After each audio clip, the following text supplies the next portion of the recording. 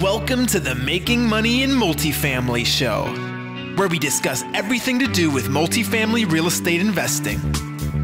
We believe it's the best way to gain financial freedom and build lasting wealth.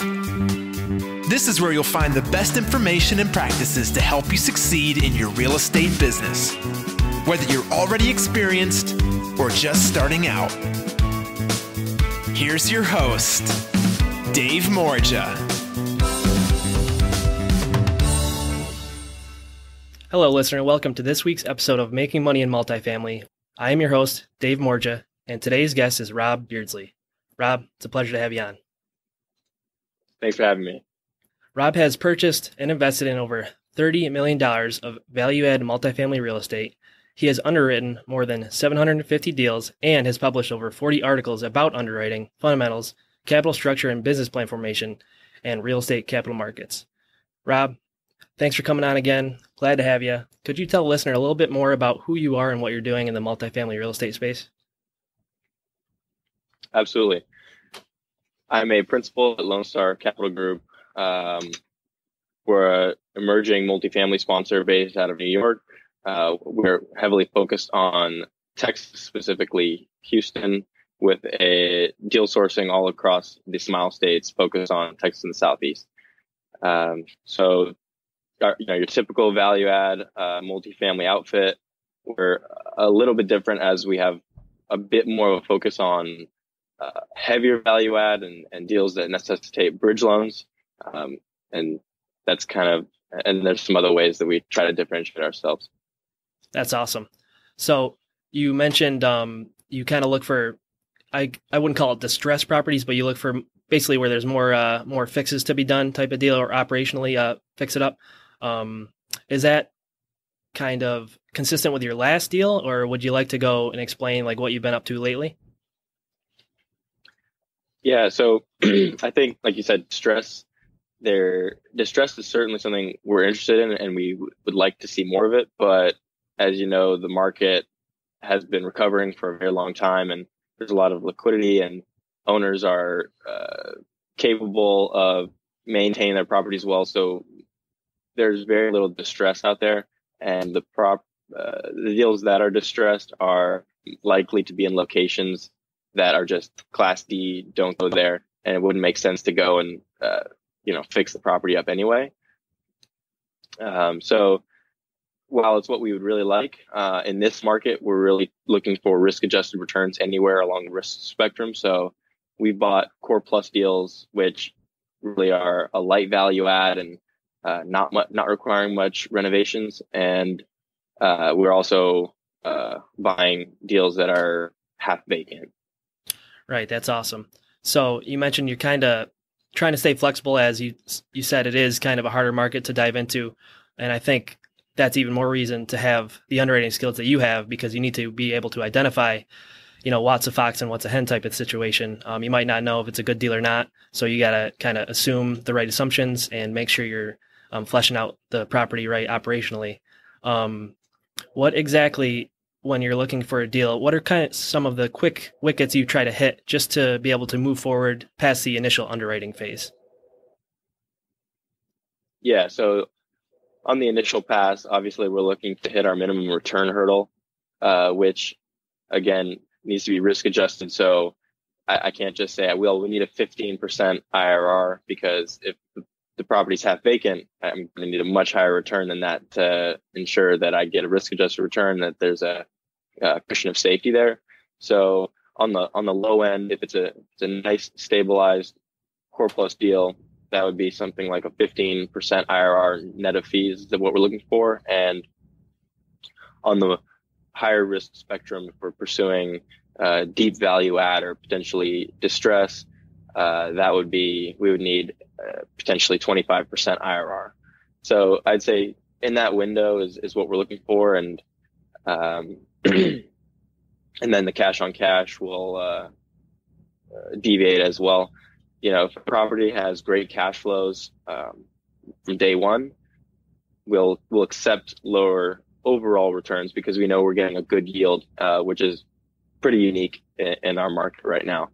And then conversely, if if the property has no cash flows, be it because it has high vacancy or extremely low rents, then we're going to require a higher IRR via the back end appreciation.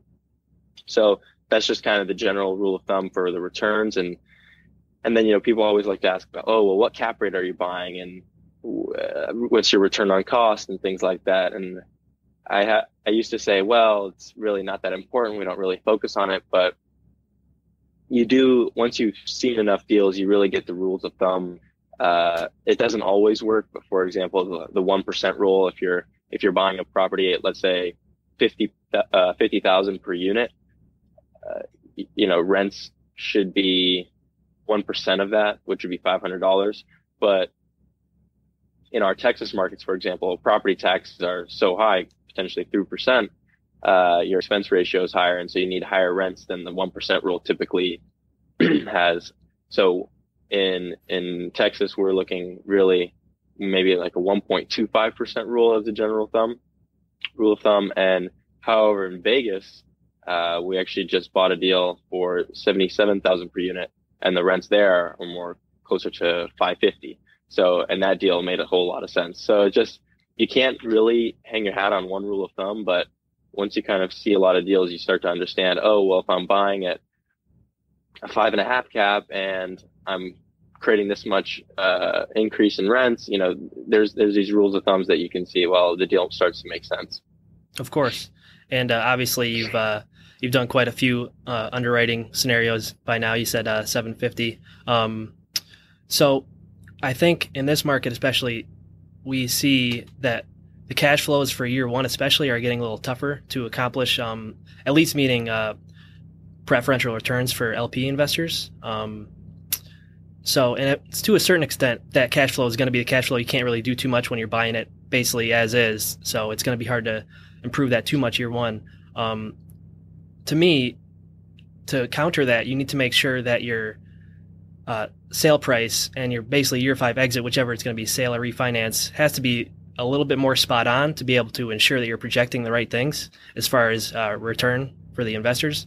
What are you ensuring that you're doing as far as disposition cap rate, et cetera, that you are confident that you are projecting as as detailed as you can for the year 5 or later exit?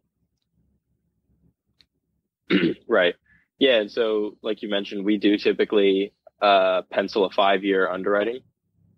So I think 5 years gives that sweet spot of the underwriting is long enough to kind of get a good picture of a medium-term hold, but it's not too long where your assumptions are really going to compound and potentially hurt you.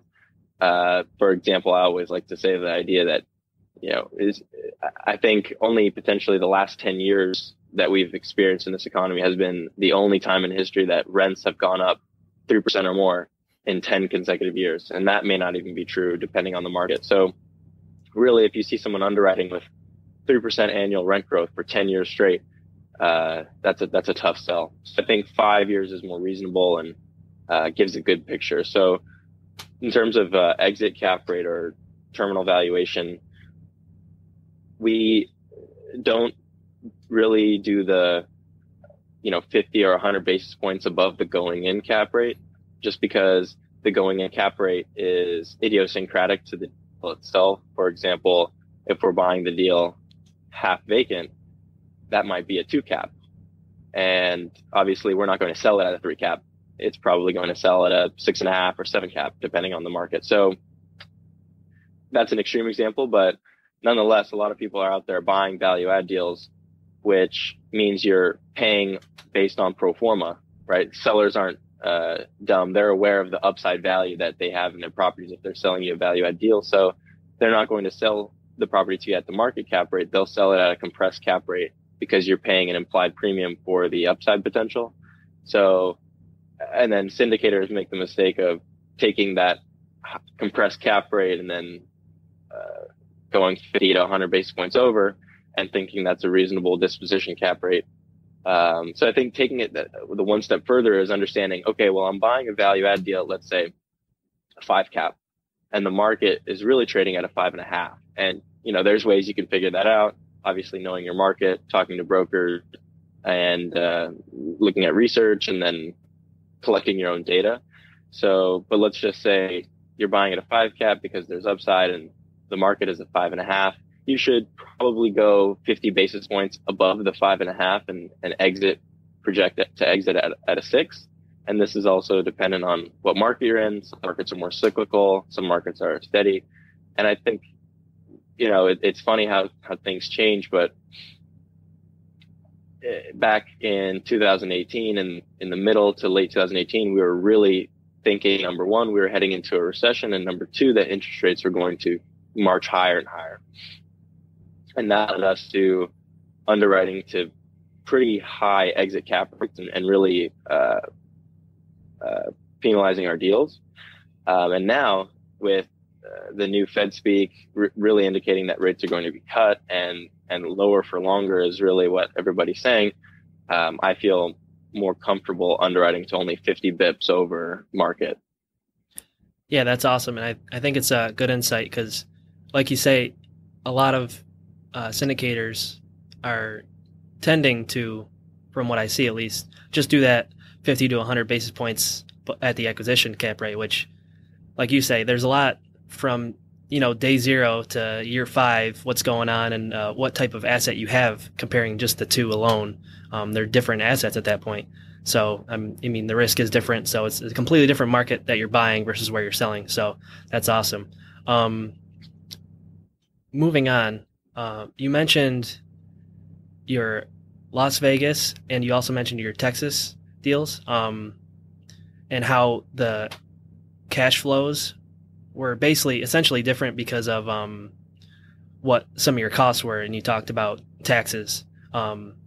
So when you have your different cash flows like that, what exactly are you projecting as far as the year 2 and year 3 values? Because are you finding that when you're buying that kind of lower cash flow with that 550 versus 75K unit rents, are you finding that you can up that enough to make it worth it? I just want to know where basically the juice is that you're finding in the squeeze. Right. Yeah. So going back to the idea of the 1% rule not always being accurate, I think it's handy, especially if you look at a lot of deals in the same market, because then you'll start getting an understanding of what that sweet spot really is. But specifically for the difference in 1% rule between, for example, Vegas with very low property taxes and lower expense ratios and Texas, which has higher expense ratios, it's all priced into the cap rate. So at the end of the day, even though you might be buying $500 rents for $70,000 per unit, if it's a 6 cap, it's really the same financial asset that you're purchasing as a 6 cap in Houston, which is, you're paying $50 a door for $800 rents. It's, it's different numbers, but at the end of the day, you're purchasing the same amount of income. And, in general, not to say that Houston and Las Vegas have the same cap rates, but just that's how the market kind of prices in the discrepancy and difference in, expense ratios. Yeah, that's awesome. Cause a lot of people always kind of scream like, ignore the cap rate, but it does tell a story. You don't want to rely on it necessarily, I think personally, but you do need to understand where that number is coming from, just so you can kind of go forward, moving on with the deal.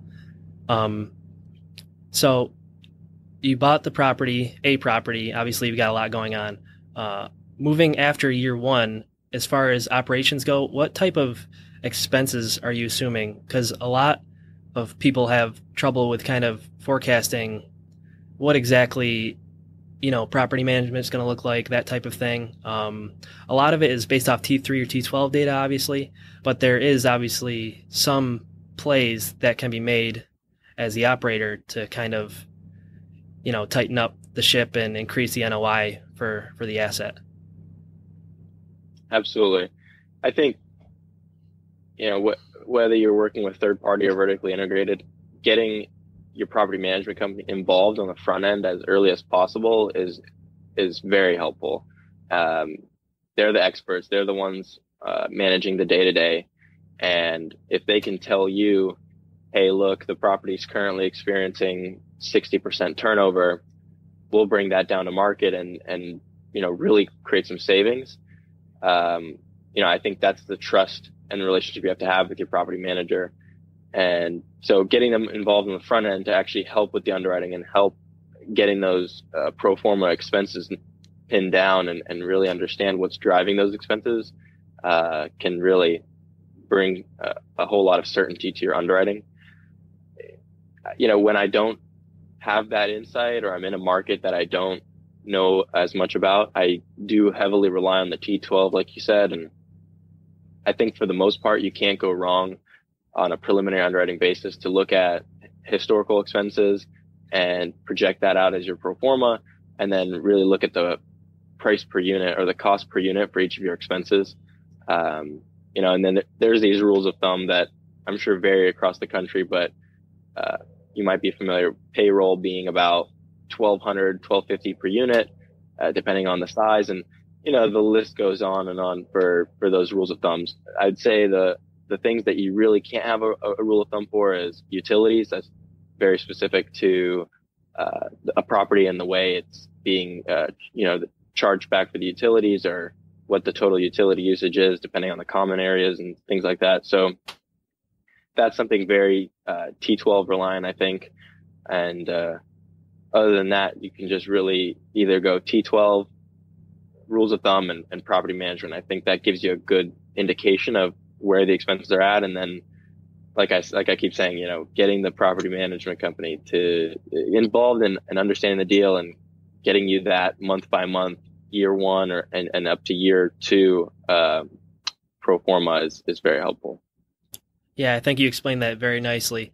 Essentially, when you're lacking data, you can use those T12 numbers and rules of thumb to kind of fill the gaps. But then obviously you want to, as best as possible, involve a more knowledgeable party, which in this case is pretty much going to always be the property manager, to kind of make sure those numbers are more accurate and where they need to be to accurately project the costs. So when you have property management going over that with you, do you try to have the same relationship with one property management company in the area? And then if you do, it's always kind of tricky, is there's always a remaining property management company, and trying to balance the best way to go about that, whether you should use them because they're more knowledgeable on the property. I mean, I've heard a lot of people using, their own PM for every single deal, but there is value in having someone that has worked on the property too. So it's kind of a little bit of a trade-off when you move hands. Good point. Yeah, we're definitely trying to build a relationship and have a strong partner in our property management company. And as far as the transition and takeover process, typically when most people, including us, are buying a deal, we're going to try to hire the on-site staff first and foremost, because they're the ones that are actually on site and have the most experience with the property and with the tenants. So they are really the ones with all the value. It's the maintenance guy that's been there for 6 years and knows all the, funky things that he's constantly needing to repair, or just, how to work some of the on-site mechanics. So those are the guys that really have guys and girls that have all the value, and not necessarily the management company itself. So when we take over property, we want to hire those people, onboard them, and keep them on at least for a little while. And if they don't work out with our culture, then they'll likely leave us, or we'll have to fire them. But I think that's a good way to kind of, like you said, keep the continuity of the on-site staff and try to make the transition process a positive and not a negative. Yeah, and I think that's a great answer to that question as well, because you're transitioning as smoothly as possible you can from basically just overhauling the entire complex as far as management goes. Just kind of swooping in and stealing their payroll to try to help out, because like you said, they're the ones with the experience. So if you can obviously manage a way to get them in your team, that's a great way to accomplish retaining the knowledge for the property.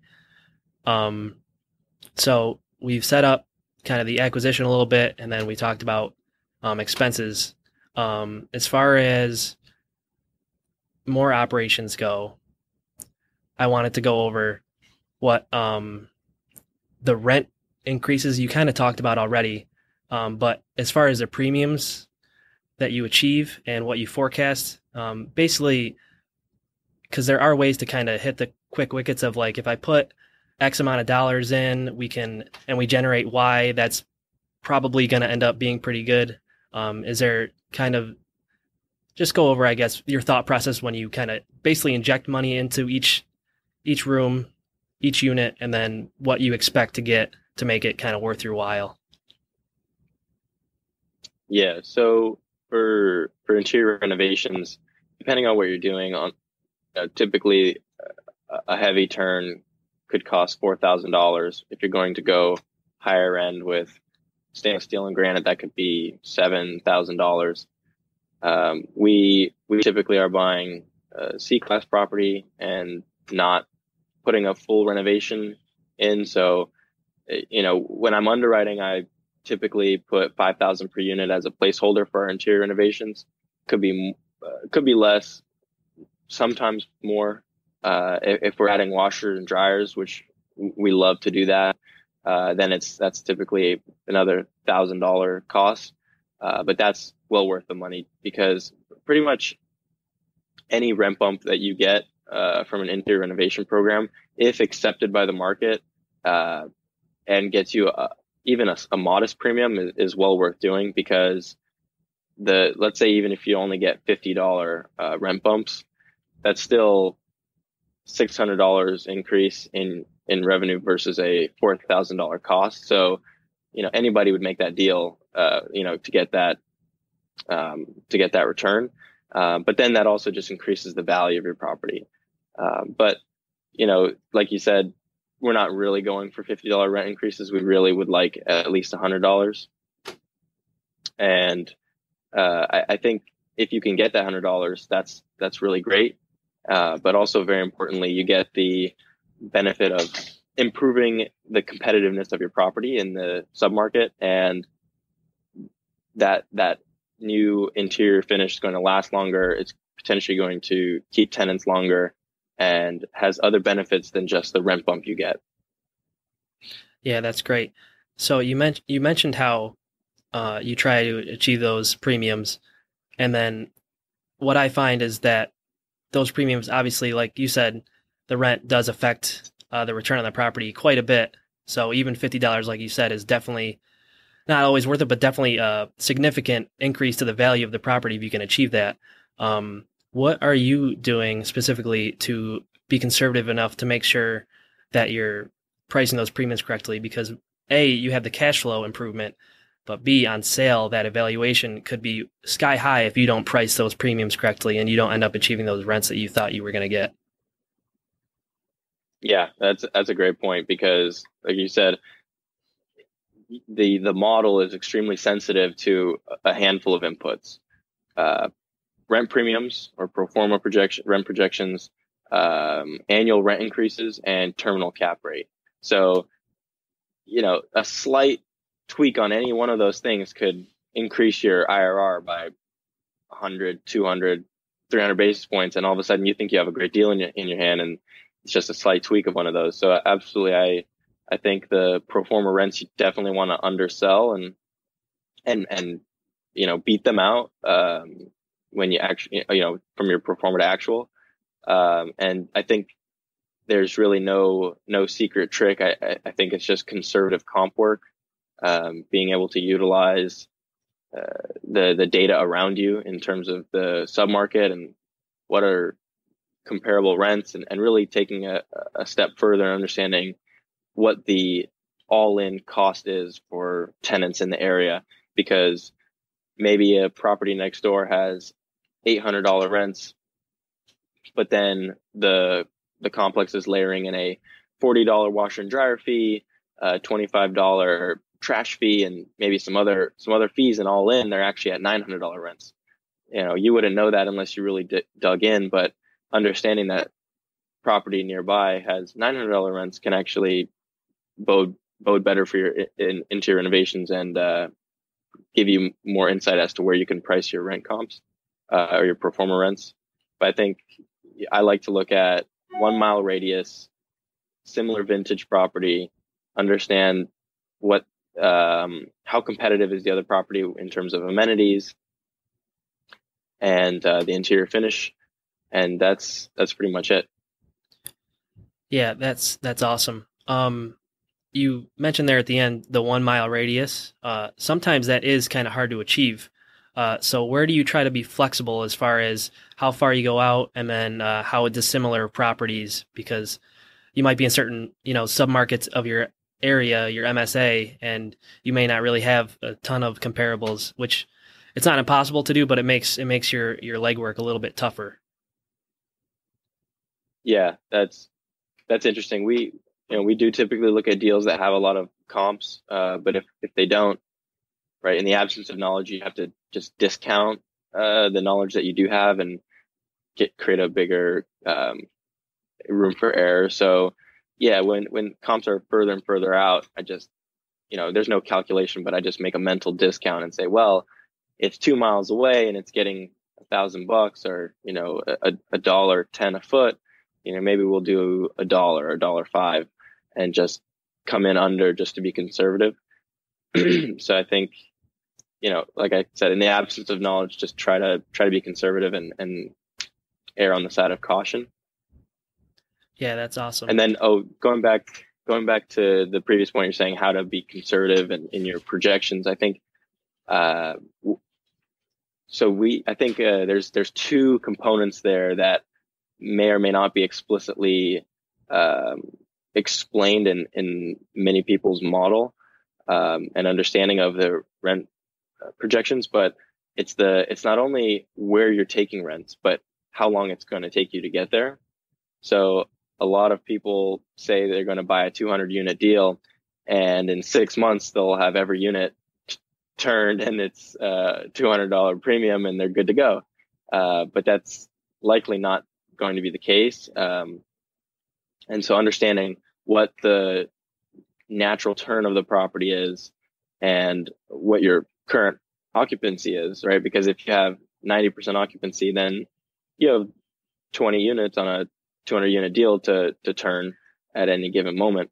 But if you're in a submarket that's 96 and your property is 96 and you want to keep it at 96 while you turn units, then that's going to take longer. So that's not necessarily a bad thing because you're maintaining higher occupancy, but it's just things to be aware of and to price correctly. So, for us, we explicitly look at the time it takes for us to get to our pro forma rents. We'll put that in as a stabilization time, like 11 months, 15 months, 20 months.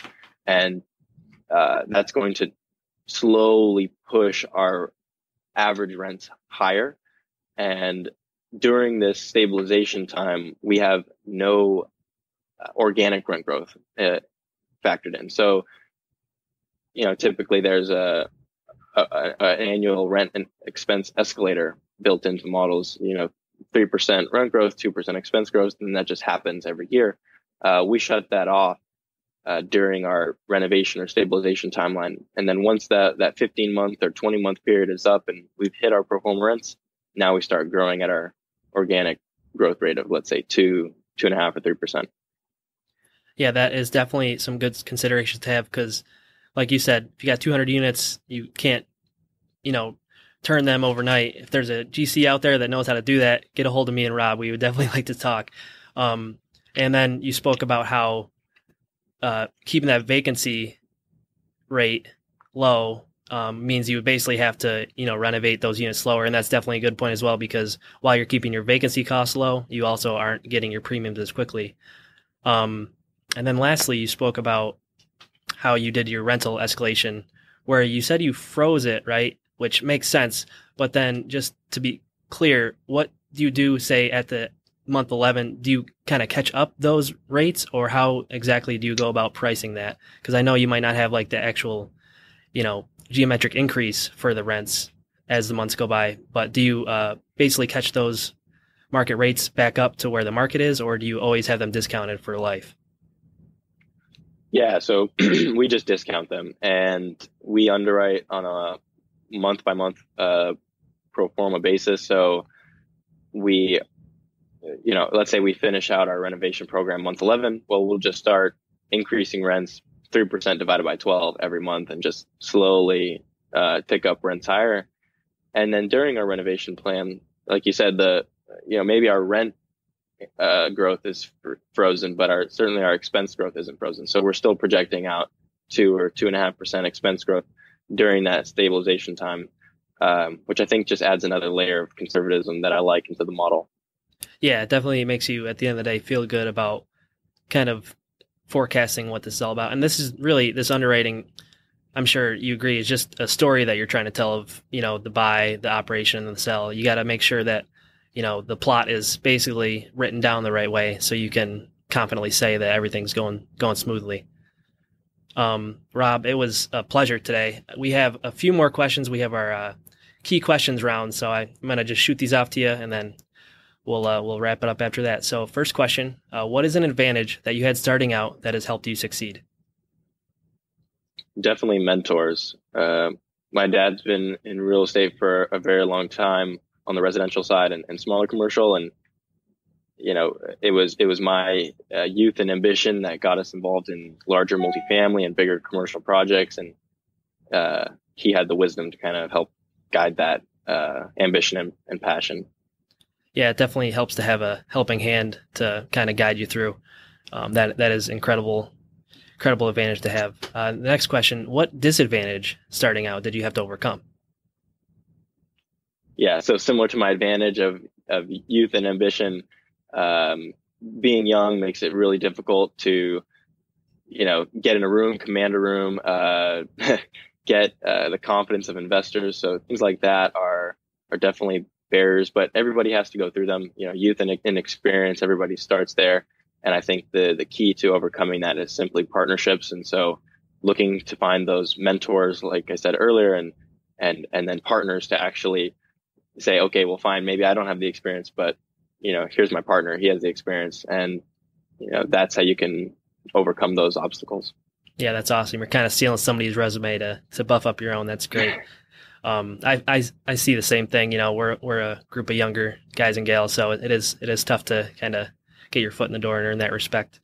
The next one, what is one thing you learned that books, podcasts, or other media did not teach you? So I've got my notes here.